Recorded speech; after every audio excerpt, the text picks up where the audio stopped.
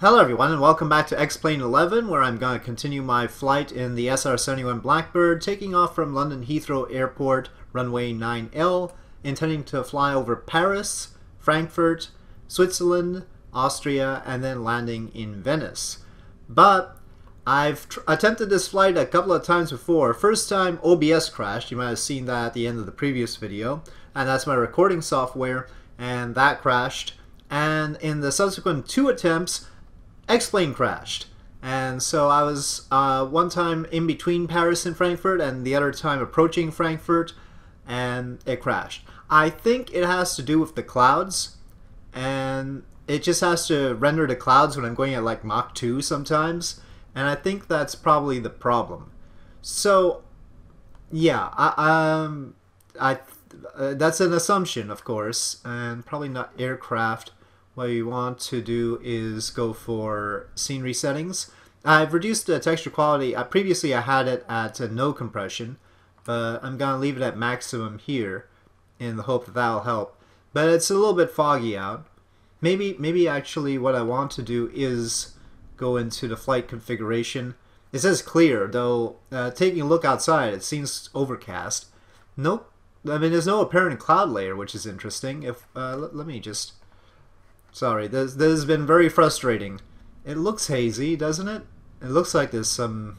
That definitely looks like there's clouds there. That's a cloud. I don't know. Maybe it'll be alright. I mean, that's a serious haze, but maybe it'll be alright. Maybe we can proceed like this. We're taking off at 10:30 a.m.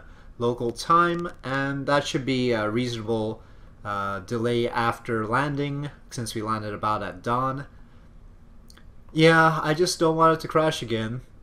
Maybe we'll take a look at our frame rate, and we'll make sure that right now we're around a lot of airplanes, so of course the frame rate's not going to be great.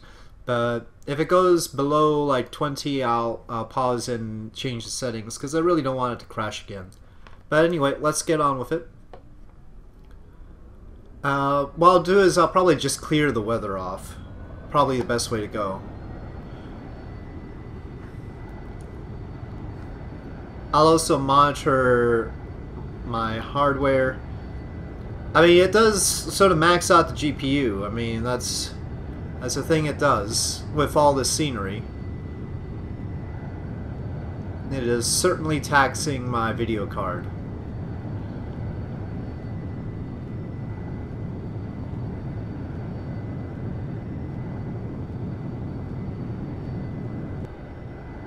Okay, we are off the ground.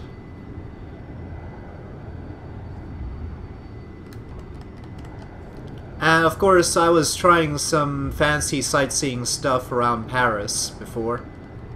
Yeah, there's a fog here. Now, why doesn't the weather settings show that there's serious fog around here? So we're over the Thames. You can barely see it. We don't have the proper 3D buildings, and again, I'm hoping that the new update to X-Plane will bring 3D buildings to London. I'm also looking through the forums to find packages that might have appropriate buildings for different cities. If you guys know of any good ones, feel free to tell me, especially if it's like a city you want me to fly over. That would be, certainly tempt me. If you really want me to fly over a city, telling me that there's some good scenery available for it, for free, because I'm on a budget, would definitely be a plus, because I like looking at the scenery to see how different modders have added new scenery to the thing. Have I lost the Thames? And where is it? Oh no, it's this bend here. And okay, so this is actually sort of the main bend, but we don't have the Tower of London. We don't have Tower Bridge. Millennium Dome is right there. You can tell that white splotch over there. That's the Millennium Dome, but it's not a 3D object. It's actually just the photo scenery texture. And off to our right here is London City Airport. But again, there are a lot of buildings we don't have, like the Eiffel Tower. Of course, when we passed over New York, there wasn't any Empire State Building. So, yeah, sort of problematic in that respect, doing sightseeing in here. You can certainly do some degree of VFR with roadways. The golf courses are pretty obvious, and we could get other landmarks. But not radio masts. That's one thing. I see a wind layer here. See another wind layer, another wind layer. There's no cloud layers here. But I guess it's matching real world conditions. I'm just gonna call it manually configured. I guess maybe this is not manually what you got? Real world conditions doesn't show up here is what I'm trying to say. Maybe that's why. This is the actual manually configured preset. And I'm just gonna go with VFR. And that'll give us so previously we had like 16 to 20 frames per second. Let's see how it is without any of the I wouldn't mind a wind layer. But I don't want to think about how to configure it right now. Can we just get some... I don't want stormy or anything. I just want to be able to see stuff. I think this will be alright. We're trying to go over all these major cities anyway. Let's be able to see stuff. Wow, this is much better for looking at things. So London, folks, we pass it by. But now we'll get to see stuff, so it's okay. I also need traffic. One of the problems with X-Plane compared to Flight Sim 10 is that they don't give enough sliders for the details like clouds. You know, maybe I want to turn the clouds down a bit. There's no cloud slider. It's possible that in a configuration file there's a way of tuning down the cloud quality, but I don't know about that yet. But in Flight Sim 10 you had a cloud slider, you had sliders for like traffic. So I would like to be able to configure how much ground traffic there is, but I don't know how to do that right now. So this is our current course, and that's Calais. Calais, Dunkirk.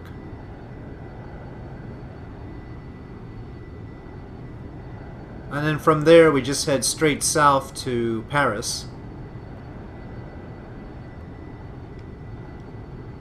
I guess that's Dover Harbor, or whatever it is called. Okay, and right there is the port of Calais. There's sort of an artificial line here between this photo scenery image, which was taken in a different season than that one. That obviously wouldn't be a real distinction.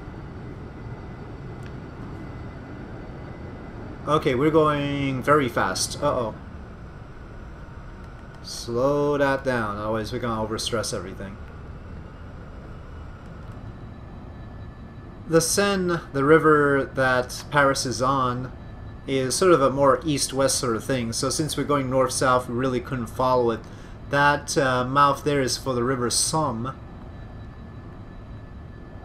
The mouth for the river Seine is quite a ways westward at Le Havre.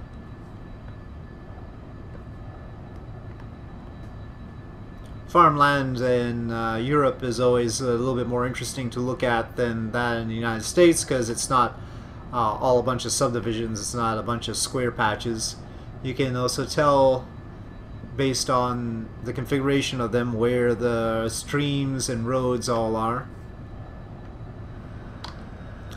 Okay, we can see that we're headed straight for Paris, but over here is Charles de Gaulle Airport, and over there is Orly. So maybe we'll keep going south like this, maybe turn a little bit to the west and follow the Seine River like that. You can see the Seine right there. There seems to be a thing missing right there. I don't know what that's about. I've been this way before a few times. Ah, there we go, it loaded in. Yeah, we've had some crashes, so... Not airplane crashes, game crashes. So I've been through all this before. And the heart of Paris is right here.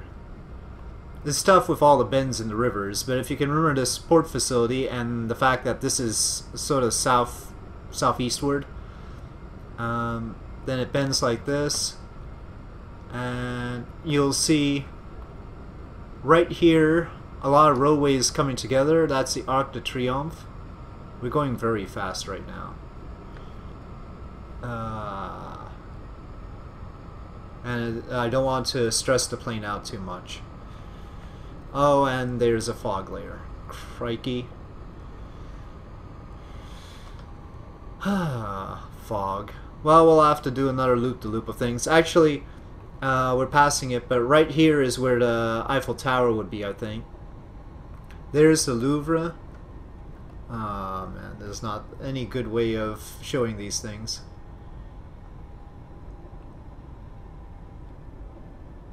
Okay. Still 600 knots indicated airspeed. But this island here is where Notre Dame is, I think. But we don't have the building. Okay, now we're getting clearer. Alright, so again, Eiffel Tower there, I believe. It looks like you can see the shadow. You can sort of see... Ah, jeez. Okay, fine. I have to be careful not to overdo things in my frustration and not take my frustration out on the airplane. Otherwise, it will bite me back. Okay, so that's an interesting sort of garden right there, but this is the Louvre. And then if you go up that road, that's the Arc de Triomphe with all those roads leading into it. You can see, I think it's 10 roads. 10 roads leading into it. A heck of a traffic sort of situation right there. I don't know how drivers deal with that, but that's how it is. You can see, once again, the heart of Paris.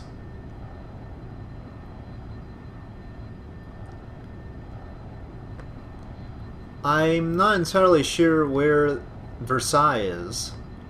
That's one I don't know. I know it's a little bit further out. But anyway, we're going to head towards Frankfurt, and along the way we should pass through Luxembourg. A straight line from Paris to Frankfurt leads through Luxembourg. So that should happen. And now we don't have any clouds to deal with. Though, what's with the haze? Hold on, let me take a look at this. Okay, it's clear, customized, manually configured, no... Okay. Oh, okay, it's just visibility... Ah, alright. Dang it, give me all... okay, fine, I'll limit it just a little bit, but 51 miles. Fine. Okay, so it's that visibility thing that bit us. Alright, well now it's clear as crystal. So there's the city, and where is... I'm looking for Charles de Gaulle Airport. Oh, there it is. Here's Charles de Gaulle International. And... I don't think I can see Orly. Oh, Orly is right there. You know what I need? I need a co-pilot who can pronounce the names of all these towns properly. That would be super helpful. Because... probably for most of the towns that we're going to be passing over, I'm going to have a heck of a time trying to say the name of them. Is it Reims or is it Reims, for instance? We're going to be going over that on our way to Luxembourg. There's a town here, I don't know which one. Is that? Maybe that's Reims, actually. Yeah, it is. So this is Reims or Reims. I think it's Reims. R-E-I-M-S. Good times. That's Luxembourg right there. Yep, Luxembourg. So a little bit further north here. I think it's sort of like that area right there. So yes, Luxembourg. Not entirely clear where it starts and ends. It's not like the landscape really obeys borders like that all the time. I think the west side of it, no, the east side of it is bounded by a river. It looks like the west side should be bounded by some terrain feature too. Okay, and that's the airport, and that's the city. And I think that's the Moselle River, and that should feed into the Rhine River. So we can just follow that to the Rhine. And we are now over Germany. Trier is close to an island in the river. Oh, there we go. This is Trier. This is Trier, I believe. Okay, so still alongside the Moselle River. Okay, I believe in front of us we can see the Moselle flowing into the Rhine River. That's the Rhine River right there. And the city at the corner, if you will, at the junction, is Koblenz. So that's the city of Koblenz. But I'm not going to fly over it directly. I'm going to turn south here to follow the Rhine. And the city of Frankfurt is not on the Rhine River. It's on the Main River, which is an offshoot of the Rhine, and you'll see that. Right here, as we go along the Rhine, you'll see it turns eastward, and then the Main River is actually an offshoot to the east there before it turns south. Okay, and so here, that's the Main River, and this is the city of Mainz, which is pretty easy to remember. The Main River flows into the Rhine at the city of Mainz, or M-A-I-N-Z, however it is pronounced. And this is the city of Wiesbaden. So we'll follow the Main River for a little bit just to get to Frankfurt, and then we'll turn around and rejoin the Rhine River. Okay, up ahead you can see Frankfurt Airport. Frankfurt Flughafen,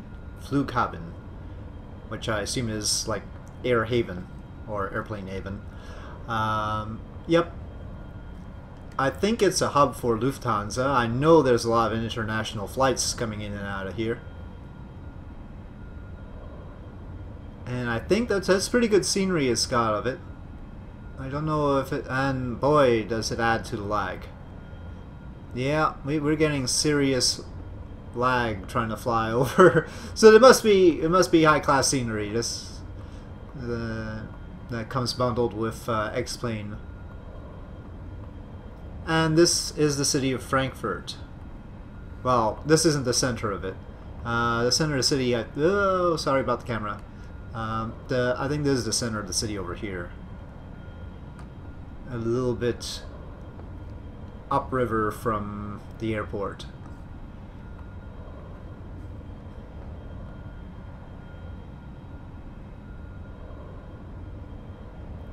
So, hello Frankfurt. Here is the city of Worms. Amusingly named Diet of Worms from history. I believe that happened there. I assume. Sometime or another I'll get together like a history-filled flight, but that's not this time. I'll have to get my notes together for that. Okay, and this here is the city of Mannheim. And Ludwig, oh forget it.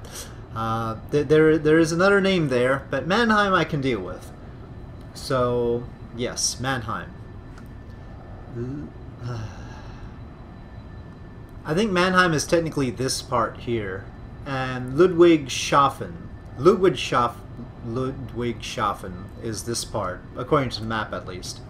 So, Mannheim, Ludwigshafen. But at least Mannheim is sort of a more familiar name for us, I think.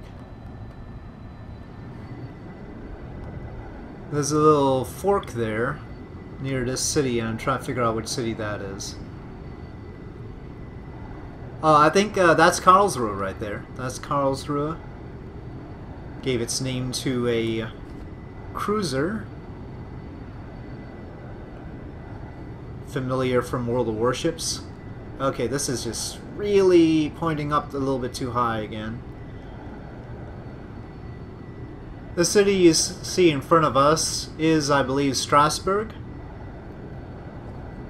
So, especially when you see those little forks in the Rhine, that's Strasbourg right there.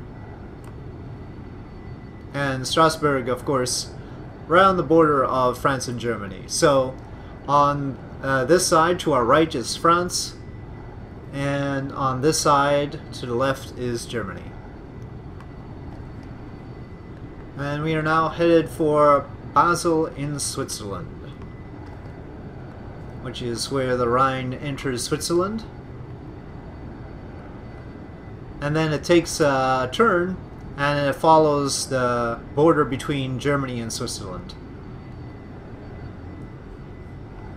There's some blocks that aren't rendering right now. But then again, we are going very fast. This is Basel.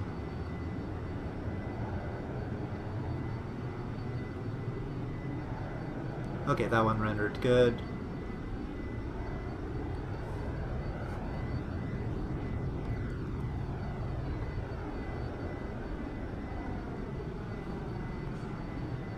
Okay, and so we will depart the Rhine and we will head towards Bern.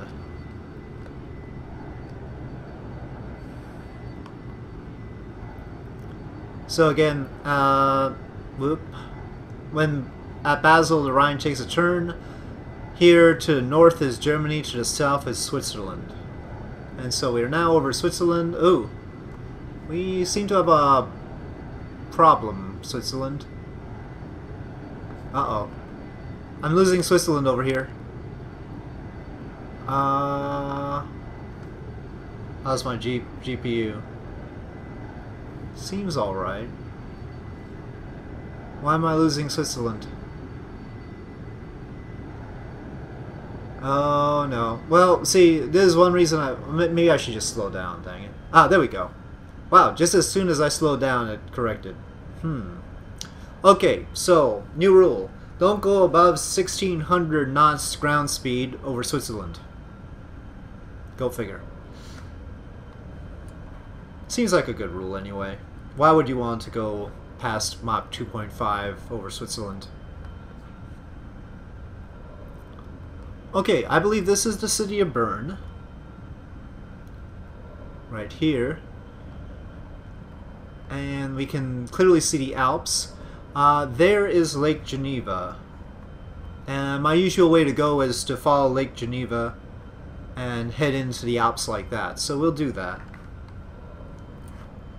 So on the opposite side of Lake Geneva is Geneva. The city of Geneva is over there, closer to France. In fact, basically right on the border of Switzerland and France. Oh, it's doing that blue thing again. I don't know. Maybe it doesn't like drawing meshes. Yeah, maybe it just doesn't like drawing meshes. Looking at this, we've got a bit of a photo scenery problem in that they clearly did parts of this in different seasons and in other parts in other seasons. So this isn't the best photo scenery right here. Not what you would be looking for. Obviously beautiful on the grand scale, but we really need to fix this part in particular. Hopefully it's not all like this. Hopefully it's not all patchwork. Well, if you get Alaska like this, Alaska is much bigger than Switzerland though, that's the problem. It takes a lot more disk space to contain something like that. Or like the Rocky Mountains, again, much bigger swath of land than what we're dealing with here. But if we could, that would be superb. And again, without the lines though. You can sort of see between the mountains, the Rhone River Valley here. That must be a heck of a place to live.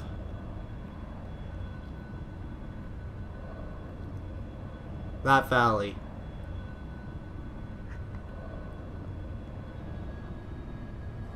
Well, at least there doesn't seem to be any seams here. That's good. But the Rhone River Valley is so beautiful, I really want to make sure to get that without any seams. This part seems alright. It's just where Lake Geneva comes in, it seems. Okay, I believe...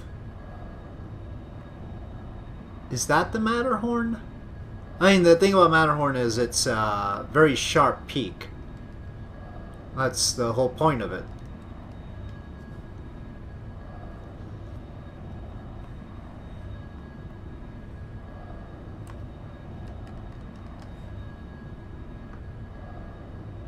Glaciers here,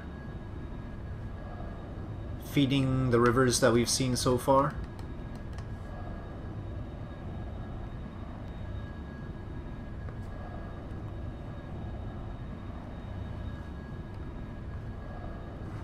Yeah, I believe that's what this is. This is Matterhorn.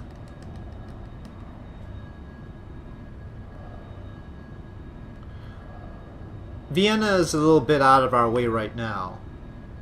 We'll have to pass it after Venice. We'll just follow the Alps and continue on to Venice. And then I forgot that Vienna is way further east. I got it in the wrong order.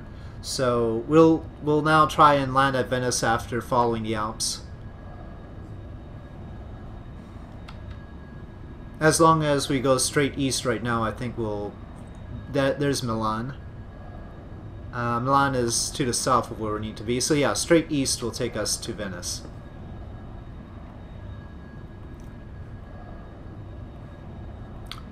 Yeah, aside from the area close to Lake Geneva, this is looking very good. I think you'll agree this is looking quite spectacular.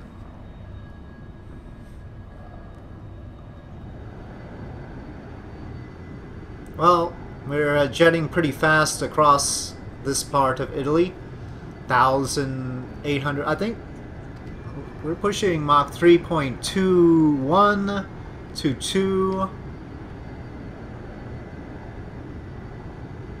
Mach 3.25. So this lake is Lago di Garda. And it's once again not rendering... Well, okay, I'm going really fast. I'm going Mach 3. And it doesn't like that. It really doesn't like that. So I'm going to slow down. Try to convince it to render things again. Ah, the troubles of flight simulators. Come on, game. You can render that. Hold on, let me see. Pause? I hate pausing.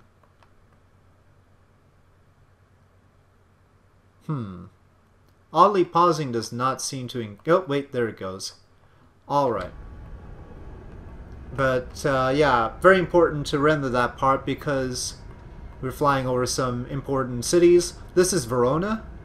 And so, Two Gentlemen of Verona, Romeo and Juliet, that sort of thing. That's right here. And we can follow this river down. This is the Adige River. But the Po River is sort of more famous. That's further south. That's that one. That one is the Po River. There's a Adige River. And then north of both of them is Venice. It was very smooth in Germany. Ah, there we go, finally. Sheesh.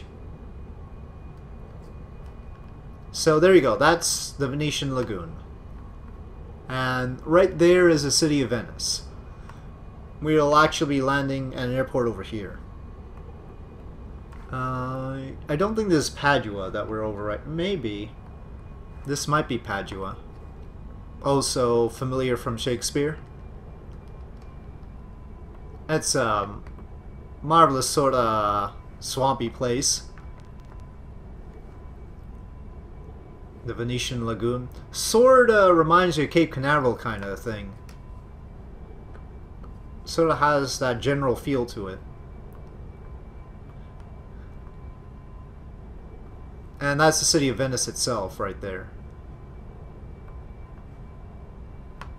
It's just a marvelous sort of city concept.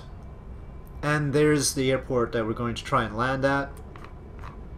Let me try and recall its name. It's Marco Polo. It's Marco Polo Airport. Okay, time to go into the cockpit. So we'll take a tour of Venice on the way out. We've done quite a bit of touring on this flight already, and I've had to deal with so many game crashes to get here that I really want to just get it done. But I don't know, I think we're just too fast. I think we'll do a U-turn and come at the airport from the opposite direction. Good thing I'm not bothering with air traffic control. Well, I guess that leaves us an opportunity to take a look at Venice here.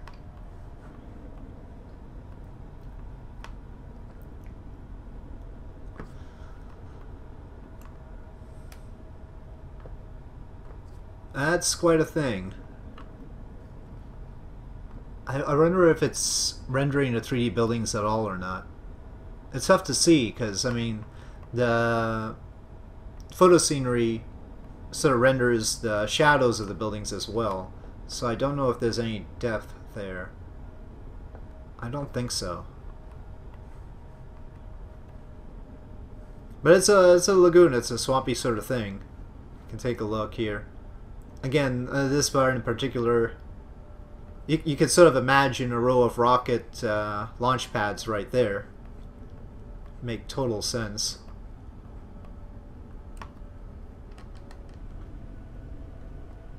Honestly, that doesn't look like much of a runway. I hope it's alright. I mean, I hope it's like not some sort of pitfall here. Oh man, I've got a bad feeling about this.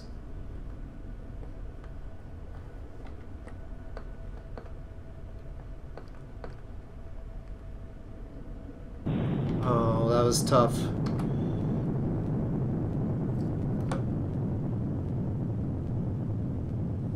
Don't go into the drink, don't go into the drink, don't go into the drink.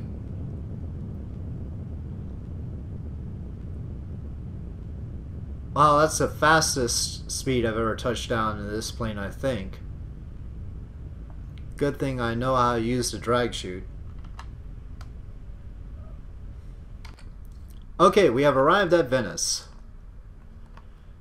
An unmarked runway somehow. Is this like a taxiway or something? Because this is a little bit unconventional. I think it's also a runway, judging from the map. You can see there's a long runway and a shorter runway. But sort of unconventional. Oh, I think, taking a look at what's happening there, I think the photo scenery is like interfering with the regulars. I don't know what's going on with this. Okay, I briefly paused it and then finally we got the runway texture. So there's something going on. Let's slow down, brake. Something going on between X-Plane 11 and my GPU, I guess. Yeah, they don't really like each other right now. Something about texture rendering and all that. I think I tried to set it to compressed. Hold on, let me show you. Maybe if I do it no compression, it'll be better. Maybe that'll be easier to load. I don't know, but we're at the end of this flight, so we'll take care of that next time. Lots to learn about how to set up this game properly. Ah, but too far. Ah. Alright. Well, that wasn't quite right. I wanted to stop right there. But okay, we have arrived at Marco Polo Airport in Venice, and we will be moving on to Athens and Cairo, I believe. Either that or we'll try the Istanbul route. I haven't decided yet, but that'll be for next time. So I hope you enjoyed this video. If you did enjoy this video, please do press like. If you have any comments or suggestions, please leave them in the comment section below, and I'll see you next time.